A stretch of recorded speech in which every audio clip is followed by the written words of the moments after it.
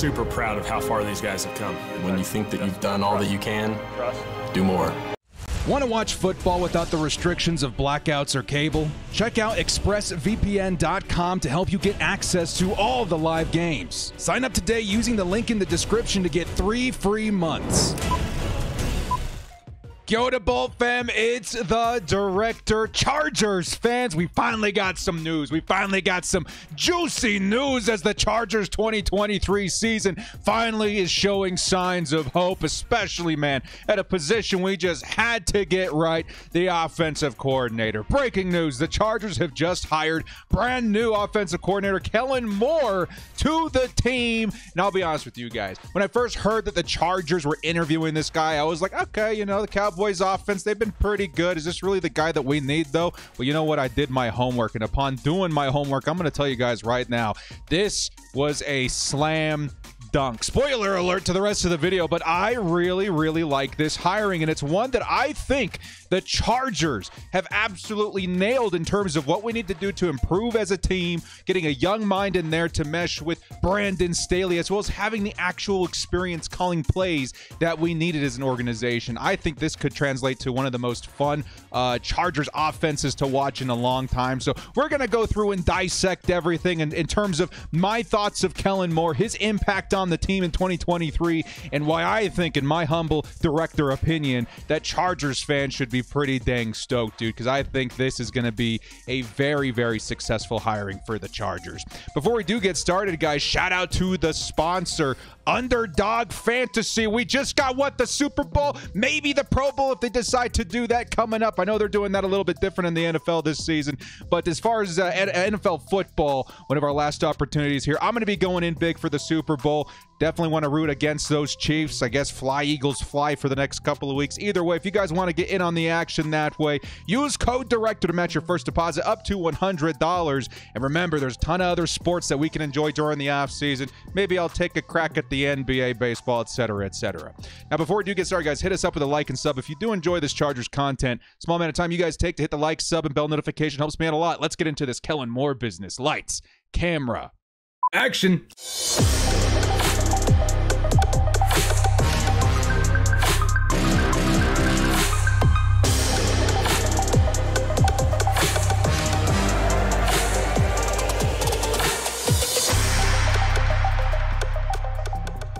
Some breaking news out of the NFL where the Cowboys and offensive coordinator Kellen Moore have mutually agreed to part ways. This was a talented offense, and they were productive, so it's a bit mind-boggling. The Chargers have just hired offensive coordinator Kellen Moore during this. I'm here to tell you guys why you should be excited about this. I sure as heck am excited about it. I'm so excited. I'm starting to stumble over my words and get ahead of myself. But let's just jump right into the first topic here. Familiar but proven. We're going to get you guys a little look inside of what to expect from Kellen Moore on the Chargers with Justin Herbert and this offense in particular. And I got to tell you, man, it's going to be good. So familiar but proven. Now, the first thing that I kind of ran through my mind as well, I think a lot of Chargers fans had this same opinion, is that I don't know how much Kellen Moore moves the needle in terms of the Shanahan offense, the McVay tree offense, and in all honesty, it doesn't really do that. But instead, what it's going to be doing is featuring an offense that's kind of familiar to the Chargers. The Cowboys have ran, what, a West Coast offense the last 3 years, predominantly a passing offense as well. But you know what? I feel like it's a lot more balanced than that. We'll get into that in just a second. Now, this is very keen to what the Chargers are already familiar with, right? We'll just say touches of the Lombardi foundation that's been laid down. But trust me when I say this is vastly different, more creative. It's a proven success. It's a very important difference to identify early when it comes to Kellen Moore, okay? And honestly, they're not going to keep anything of the Lombardi system that wasn't working, that Chargers fans were ripping their head or ripping their hair out of their heads for last season. They're going to take what maybe was working and then heavily implement this Kellen Moore system that's been so successful with the Cowboys for many seasons now. You know what? As a matter of fact, in Moore's last 4 seasons with the Cowboys as offensive coordinator, he has posted the second best offense in the entire league. just behind guess who? The Kansas City Chiefs. If you guys haven't checked out this website, this is awesome. This really helps me out in terms of my homework in doing research for these videos. StatMuse right here. And this is, again, black and white, or I guess multicolored statistics right here. Here are your top performing offenses in the last 4 seasons. There's your Kansas City Chiefs, followed by the Dallas Cowboys. Man, if you guys want to dig just a little bit deeper into that, let's actually make this a tad bit bigger right here. The Chiefs at 2,600 yards, just very closely followed behind by the Dallas Cowboys. Touchdowns at 225 for the Chiefs, very followed closely behind by the Dallas Cowboys at 210, and the list goes on and on. Now, of course, how that translates to wins, well, the Cowboys are going to be the Cowboys, but at the same time, in terms of offensive production, this boost is going to be dramatic. And of course, you do see the Chargers already right here, but a lot of this has to do to translations for Justin Herbert in particular. Because if you take a look at a lot of the other statistics in terms of Justin Herbert, red zone scoring, et cetera, it was really, really bad for the Chargers the last several seasons. As a matter of fact, you'll just see down here 182 touchdowns resulting in the number 4 offense. So there's a lot of work to be done, but just already off the bat, the second best offense in the league over the past 4 seasons, I'll definitely take that. We then get into a little bit more of the nitty-gritty here. In 2019, this team posted the 6th best offense in the league, followed in 2020 by the 17th best offense. And this was in a Dak Prescott injured season. I think he only played a handful of games that year. Then you follow that up in 2021 with the first offense in the league, the number 1 offense in the league, and then this season, the 4th best offense in the league. So you know what I'm seeing here? I'm seeing some consistency. I'm seeing things that work, a system that's being implemented that actually does something. Okay, and it kind of begs the question, why? Why did the Dallas Cowboys move on from this guy? I guess I'll talk a little bit more about that here in just a minute, but it felt like he was this lamb to the slaughter, right? Somebody had to be sacrificed to the NFL gods in order to appease the Cowboys fans who lost during the 49ers in that playoff game. I think it was one that the Chargers are going to benefit from. Now, this offense really is the real deal, and Kellen Moore's resume is far more proven than any other candidate that we've covered so far. If a lot of you guys are wondering, well, director, why didn't we talk about this guy before? Well, it's because he wasn't available. He wasn't on the radar of a lot of Chargers fans because they were still in the playoffs. The Chargers, what they're doing different in terms of Kellen Moore as they've done in previous hirings, that they're known for poaching, let's say, unknown guys, quarterbacks coach, unknown young talent, hoping to strike some gold. And you know what? We end up missing a lot. And in Moore's case, he's already a proven play caller, both on paper and on the field. The statistics follow this guy's name. The results follow this guy's name. He's probably the leader of one of the best offenses in football for the past, 4 seasons now, and it is proven the second best in the NFL. Now, some of you may be worried that we've taken on another Lombardi because, again, there's flashes in the pan in terms of similarities here. But this offense, be it familiar, is one I assure you guys to celebrate as Chargers fans, because again, it is vastly different in terms of creativity and execution. Vastly different. And the Cowboys have been one of the most lethal teams in moving the football, let's say even vertically, the last 4 years, which is something the Chargers are trying to implement. But an important staple as well to the Kellen Moore system that I sure do appreciate is that Moore is very good at establishing the run. You guys have heard me talk about this before. The Chargers, not a very good run team these last several seasons.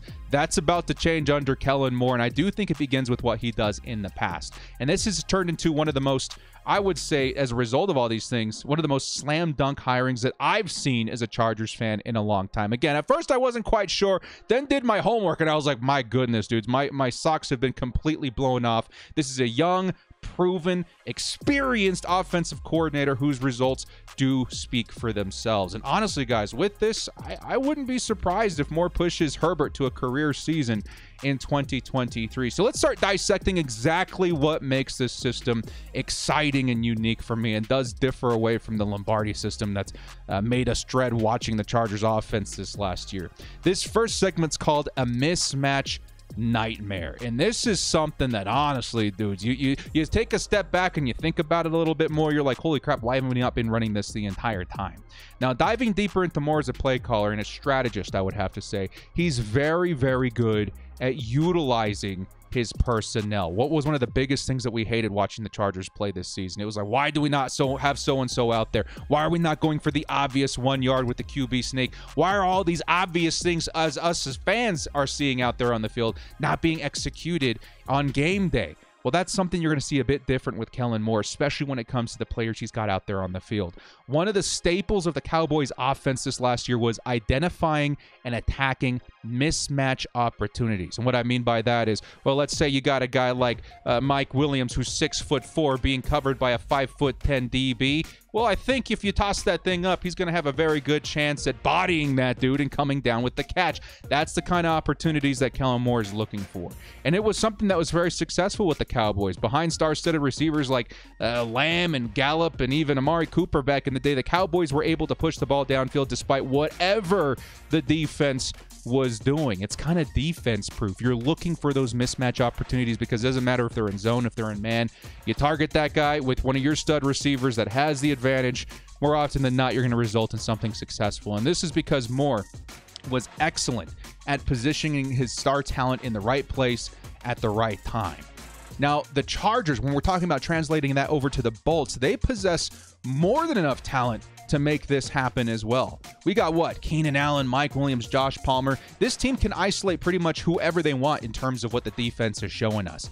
I would actually suspect in terms of identifying mismatches, Mike Williams is going to benefit vastly from this move, as he's already one of the deadliest wide receivers in the NFL when it comes to contested catches. So this is something to keep in mind. Kellen Moore is very good at identifying this and having the guts to attack it. And that's just one element of Moore's game.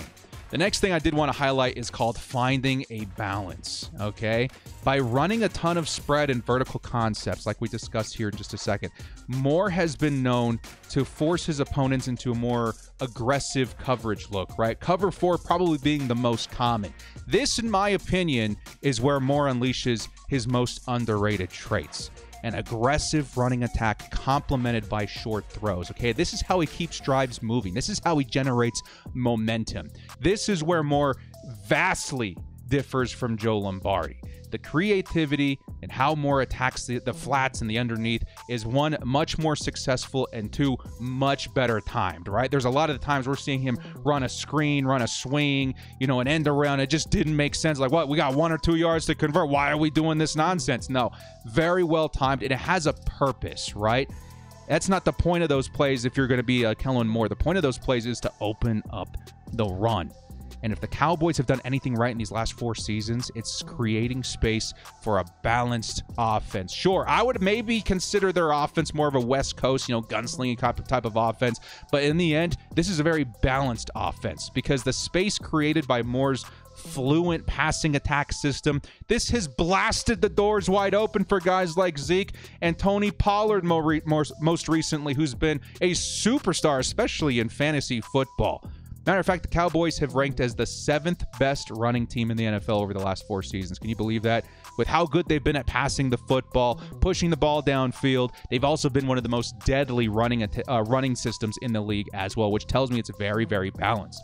And I think this is largely due in part to Moore's success in getting the defense to back off, right? As soon as you catch him in a certain look, Moore's like, I'm going to take what the defense has given me. We're seeing, a differential in linemen. We're going to go ahead and pound that rock. And I feel like it's something that, again, not a lot of offense corners, certainly for the Chargers, take advantage of too often. It's something that it feels obvious to us as fans watching at home, but not something you see practiced often enough.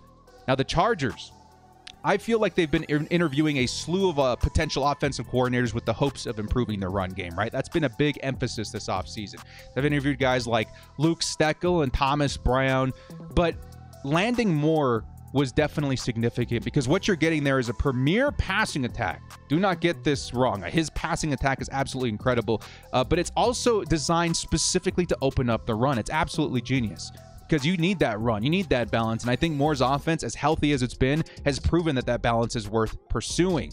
So in the end, I think the Chargers, they're going to land a guy that keeps their foundation as a passing team. They're going to keep that strong while also boosting their run game, let's say tenfold. And there's a lot that goes into boosting that run game other than just saying, hey, their pass game is really effective. Let's go ahead and throw more DBs out there. No, that's probably just the first layer for me. The second layer here is called a well-oiled O-line. Now, the Cowboys, if you've been an NFL fan for many years now, you would know that they've been known for a great offensive line for years now, right? They've been known for their excellence in blocking for years. And sure, it's not their best O-line of all time. We're not talking, what was it, like 2012, 2014 Cowboys, but this is still solid as hell, right? The Cowboys feature, let's say in terms of blocking, a ton of zone blocking for the running backs, using concepts that are both genius on paper and on the field. And this is something the Chargers, I would say, we're wanting to implement when maybe targeting the Shanahan system just a little bit. Because at this point, it feels like, if you've been watching the Cowboys, it feels like Zeke or Pollard always has a couple of options to choose from in terms of holes to run through. And that's definitely a problem you want to have as a running back. And this is because, honestly, of play design. Short and simple. This is because of your OC. Moore's lines have always been well-tuned in terms of blocking and generating space for the running back. And the same can be found, let's say, in the passing game as well. Just because the run game has been great in zone blocking doesn't mean the passing has been left behind. No, it's been very good. And this has resulted in Dak Prescott being one of the best to push the ball downfield. His average depth of target is somewhere averaging over the last 4 seasons 8.9 yards per attempt, which is absolutely insane. Actually, over the last 3 seasons. Herbert's last season remained a mere 6.9 in terms of depth of target, largely due to Lombardi's inability to design anything past 10 yards. It was very frustrating. So an improvement in terms of your offensive line, the blocking, the creating space for your running game. This is something that's, again, going to boost the Chargers in areas that they desperately needed it. Speaking of protecting your quarterback, this next segment's called He Protects His Quarterbacks. Plain and simple. Whether it be Dak Prescott or, what was it, Cooper Rush, right? There's a lot of people praising Cooper Rush in his time quarterbacking for the Cowboys while Dak Prescott was hurt. That's how good this system was, where the backup was absolutely performing so well. That's because this system is certainly designed to help your quarterback out. Now let's get more into the specifics of protecting your quarterback. Kellen Moore is fantastic at recognizing when it's time to throw it in an extra blocker or two. We got Tara the mod out there. I hope you're watching. This is something that she was preaching to the heavens. Why in the world are we throwing Justin Herbert out there without any additional protection? It resulted in what we saw, I think, a couple of days ago in terms of the news. Justin Herbert had been playing through a rib injury as well as a shoulder injury that he just got surgery for. That's not something that needs to happen. What needs to happen is your offensive coordinator needs to go out there and realize when it's time to throw in an extra guy to protect your quarterback. This resulted for Kellen Moore protecting Dak Prescott quite well. Prescott ended the season with just 20 sacks on the year. Be it only playing in 12 games, I understand that. But when you grab his on-pace stat, which was he was on pace for 28 sacks in the season, that still ranks well below the bottom half of the league. In contrast, if you guys want to know, Justin Herbert in the 17 games, he was sacked almost 40 times. The protection was just not there. And it was especially not there when it was pretty evident he needed a little bit of extra help out there. And this was very frustrating to watch if you were a Chargers fan. Lombardi would hurl Justin Herbert into the fire every single time, expecting him to scramble around and figure it out. No, in this scheme, it's more about giving your quarterback ample time to find an open target or even a mismatch like we talked about. This is a prime example of featuring your player's strengths, right? Giving Herbert more time. Guys like Williams, Parham, these guys can shine to their best traits. But this also opens up, let's say, even more opportunity for Herbert to take off on the ground. I know we don't want to see our quarterback turn into a Jalen Hurts or a Lamar Jackson, but this is more like the Patrick Mahomes or Dak Prescott effect, where you can extend plays and make yourself a threat on the ground. That added element sprinkled in does wonders for your offense. And a lot of this has to do to Kellen Moore's commitment to protecting his quarterback. Speaking about that quarterback, this next segment's called Let Herbert Cook. This was one of the most important hirings you could have made to improve and protect and strengthen your quarterback position, which features one of the best in the league to do so right now. And this impresses me maybe the most when it comes to Moore's strategy. This is going to be his rhythm, right? What it feels like the Cowboys are always doing is looking to generate momentum, right? And if you guys watch my videos, that's one of the biggest things I say is underrated. Momentum is king. I don't care what sport you're playing. I don't care what league you're playing in. Momentum is something worth protecting, and maybe it goes overlooked sometimes. That rhythm is important. He always starts the game by giving his quarterback, let's say, easier throws, right? Let's get in the groove a little bit. Let's attack the flats. Let's open up the receivers a little bit. But what he does from there is what impresses me the most, right? Anybody can do that. We saw Lombardi maybe do that a couple of times. What he does after that is evolve. He evolves. He digivolves. He Pokemon evolves. He takes it to the next level. As the defense starts to show its cards, Moore always finds ways to attack you deep. Always. Maybe it takes a little bit of time, but he's gathering that rhythm. And it's a rhythm that can be found in almost every single Cowboys game this year. Screens, maybe scrimmage plays, are almost always reserved to generate momentum, not feature as an identity like we saw with Joe Lombardi. Now, once your quarterback is on beat, right, the momentum is starting to snowball a little bit. The defense has maybe been identified. Moore gets to work on punishing defensive tendencies. Again, it's very obvious when you watch Cowboys games. This then leads to more aggressive coverage looks by the defense, which Moore attacks with well-designed and timed runs. And then from there, it feels like rinse and repeat. This is a great way to get your quarterback cooking. Herbert was tossed to the Wolves way too many times over the last couple of seasons, right? It felt like he was expected to figure it out. That's not how it's supposed to work, Joe. Your OC is the one who's supposed to figure it out. And Herbert now, with the freedom to maybe step back and actually do his job without that lingering handicap, can finally get cooking behind some very intelligent and well-designed plays that are designed to make his life a little bit easier. So I like that a lot, man. Let Herbert cook. He will be the center focus of this offense, and Kellen Moore's job is to make his job just a little bit easier. I like that a lot. The last segment I wanted to cover in today's video is one that's extremely important. It's one that I feel is maybe the most important in terms of targeting Kellen Moore specifically. Now, this segment's called Red Zone and Second Half Magic. If you're a Chargers fan, you know this almost biblically at this point. The Chargers struggled heavily in two categories this year that ultimately led to their demise, in my opinion. As most of you will remember, our second half performances this season were absolutely pitiful, horrible. This was definitely a contributing factor to our loss to the Jags in the wild card. The Chargers was such a huge lead, they couldn't protect it. They couldn't score in the second half. And it'll go down as maybe one of the most embarrassing losses in Chargers history, which Chargers fans are going to have to carry for the next 365 days. That sucks. Kellen Moore says, I think a little bit differently. Over the past 4 seasons, the Cowboys have finished as the 4th, the 19th, the 4th again, and the first team in the NFL when it comes to second half scoring. Okay, that outlier of the 19th, that was when Dak was injured. I think he only played 4 or 5 games. That already screams huge upside to me. You know what it tells me? It tells me that Moore is one of the best in the NFL when it comes to second half adjustments. You know who wasn't one of the best in the second half adjustments? Possibly a guy named Joe. Possibly a guy last name Lombardi. It was pretty bad out there, man. And again, it came to our detriment in the end. And this was probably Lombardi's biggest weakness in his time with the Chargers. He just could not adjust. It was the same thing over and over and over again. Maybe we find some momentum in 1 or 2 quarters, but for maybe half the game, we take off because we don't know what to do. There's no adjustments. Kellen Moore's already a proven adjuster, in my opinion. Then you've got the scoring situation, right? The Chargers have been a bottom of the half team in this stat over the last, or in 3 of their last 4 seasons. Red zone touchdowns.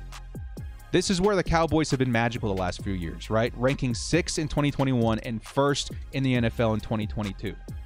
If you're a Chargers fan, you've seen this over and over. The Chargers have been the staple of driving downfield, resulting in no points. Sometimes it's as a result of a Brandon Staley 4th down conversion that doesn't quite work out, but it's because we can't score. We're in the red zone. It's really difficult for this team for one reason or another. That could change big time under Moore, right? Again, 6th in 2021 and 1st in the NFL in 2022 when it comes to red zone touchdowns. Now, what's even more mind-boggling is that the Cowboys have finished 1st in both red zone scoring and second half scoring in this last season in 2022. Why in the world did the Cowboys let this man go? For the Chargers, this is a prime example of going worst to first in terms of our OC position. Their biggest weakness just added the best possible man for the job to address this team's needs. So in terms of the Kellen Moore system, the Kellen Moore efficiency, the Kellen Moore, let's say resume, I think it's almost as good as it gets right here. We're going to close this video out with that. Some of these last thoughts right here, okay? Moore was missed by a lot of us in terms of, let's say, creators, content creators, news writers, et cetera, because he just wasn't available. This wasn't really a guy on our radar. The Cowboys were pushing further into the postseason. Maybe a lot of us did not mention this guy, but as soon as he became available, the Chargers pounced on Moore to get him on the squad. And that was for good reason. This could be maybe the best hiring that the Chargers have made in a long time. Maybe even in my time as a Chargers fan. The experience behind this dude is insane. And this was at a position that the Chargers just had to get right. The offense needs to get right. Sure, the jury is still out on Brandon Staley in terms of the defense. I, for one, think there's reason to believe that his defense has already turned a corner and should be a big thing next season, but that's a video for another day. But they lack so much, let's say, experience and creativity on offense. It became very hard to watch as Chargers fans. So trust me when I say this, guys. Kellen Moore, he's going to change that. Big time.